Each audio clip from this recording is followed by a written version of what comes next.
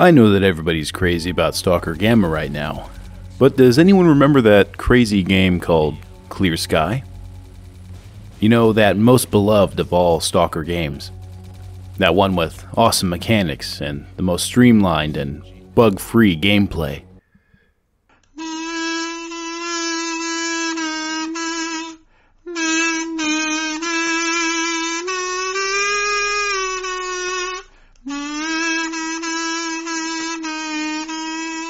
All the user reviews which gave this game a score more than 5 have to be by the developers of the game. I'm sure there's no way a sane person would rate this higher than a 3. I give it a 0 because there's a game that was more than 10. It's close playing players even though it had no story. I excited to see what the game was. Oh yeah, Stalker, SSH, you know, this matter of cycle, gaming games, nice kind of joke, and this was severely impossible to expect CSC game works with single guns, single barrels, single monsters.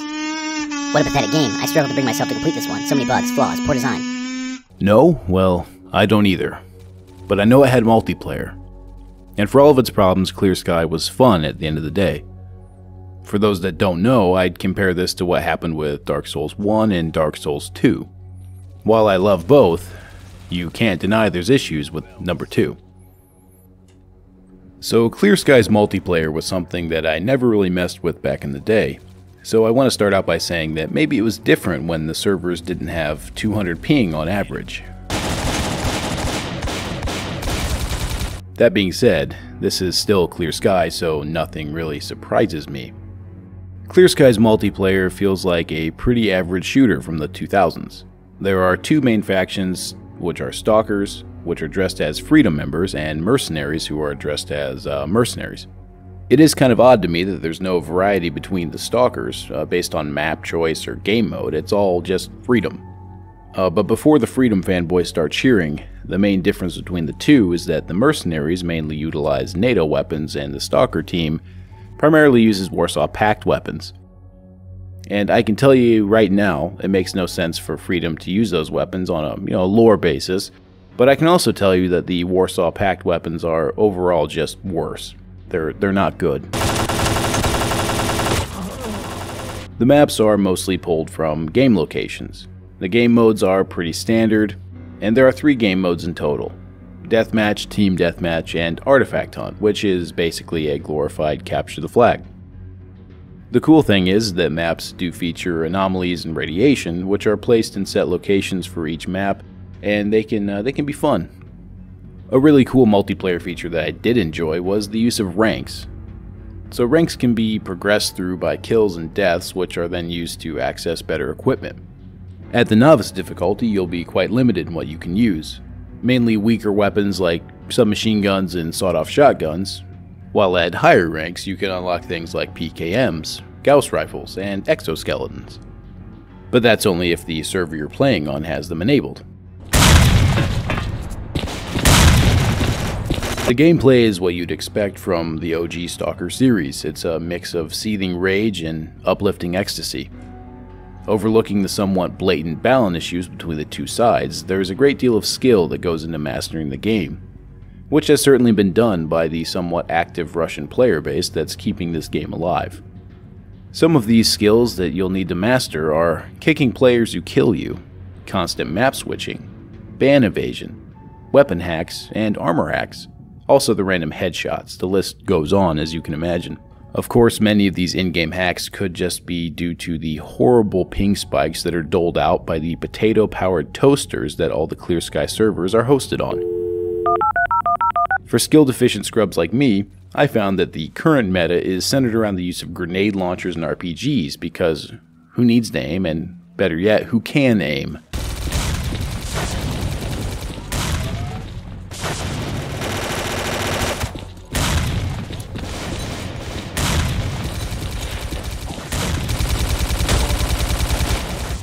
There are still a surprising amount of servers that are still in operation today, which are either heavily modified or they can be simple vanilla servers. The modded servers are even buggier than the normal ones, and the download times to actually retrieve the mod package can be absurdly hilarious sometimes. All things considered, I'd give Clear Sky Multiplayer a 10 out of 10 for fun. It's a janky mess that leaves you infuriated and wondering what the hell just happened, but if you go in with some friends, it's a great time. Merc, merc, merc, merc, merc, merc, merc, merc, merc, merc, merc. Uh-oh, Dinka joined freedom.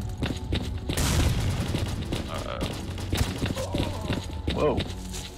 Where did I get murked from? Oh, he's on top of the roof behind us. He's on top of our spawn roof.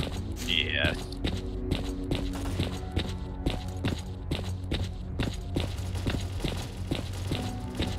Got him. Alright, push forward. We gotta get out of this area.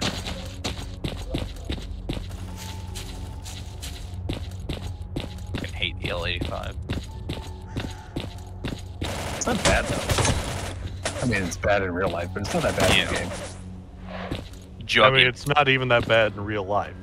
It had some now. reliability problems, but it goes bad. I think that's the opposite of reliability. The problem with it didn't go bang. It doesn't go bang with as much frequency as it's supposed to. Go bang a little bit. Sometime. Sometime bang. Not even HK can make it good. I want one. Like, I wish somebody would parts kit them. I know it'll never happen because of bongs, but... I killed admin. See, the cope. Boy, it's fun.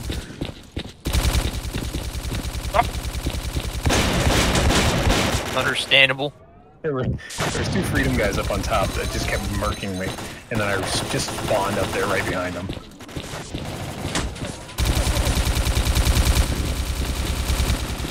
Yo, look, admin got kicked for using mine. Right. Oh god, the railgun's here.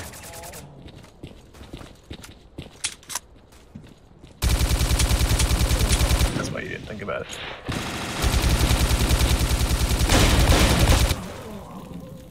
There's a fucking anomaly in here. Yeah, up in the middle of the ceiling. It'll like deflect grenades and stuff.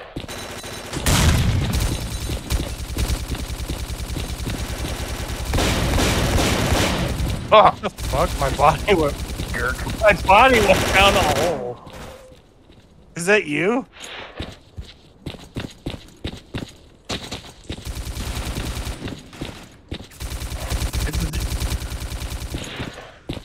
Get the G36.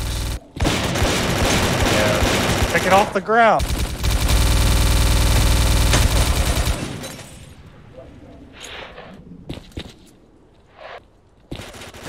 Hey, my KDR is almost positive.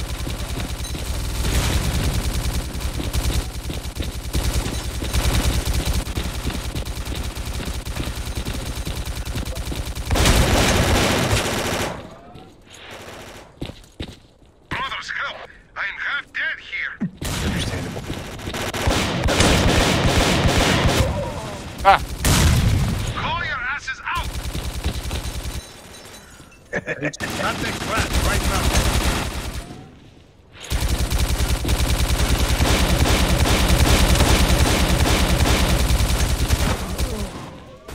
You didn't. What the fuck? Oh no, I fell down a hole. Son of a bitch. You cuck.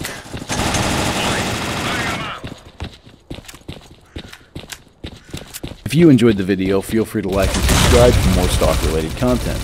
You should also pick up a copy of Clear Sky and head over to our Discord server where we play it on the weekends sometimes. And until next time, guys, I'll see you in the zone.